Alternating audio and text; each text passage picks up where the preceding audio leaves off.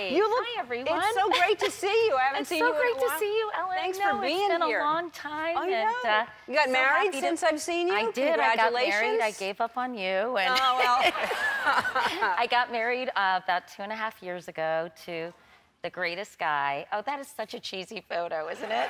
It's like, hello. It's like what comes in the frame when you buy the frame. Yeah, exactly. His name's John Molnar, and I feel really lucky because he's funny and kind and really smart and great company. You know, you forget how important it is just to enjoy being with the person. Really? Do you forget that? I think that's really important. I don't know why. I don't know why. You really appreciate it when you do love being with that person. Yeah, you should be with your best friend. I'm really happy. Yeah. Well, congratulations. Thank you. I'm happy for you. All right, so let's talk about the documentary. I just wish that the audience could have seen the entire thing before you were on, because it's going to be on Nat Geo, and I really hope everyone sees it. And I have to say, as a gay person, I don't know anything about transgender or everything. Gender nonconforming, nothing. Transgender. You know, there's a whole new vocabulary that exists, and I think it's so...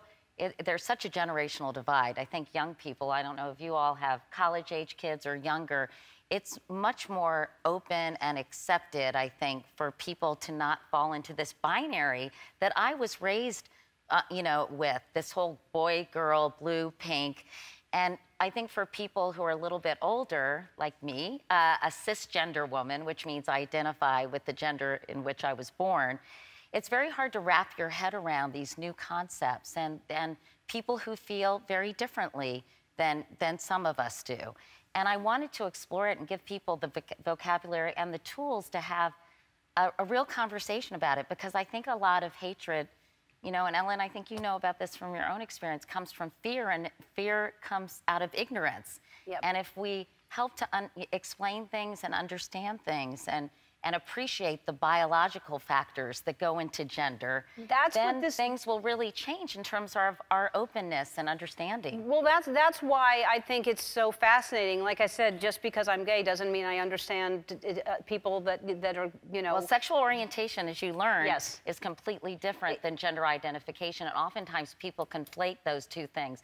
And one of the experts, or one of the guys I talked to, said, gender is who you go to bed as, sexual orientation is who you go to bed with.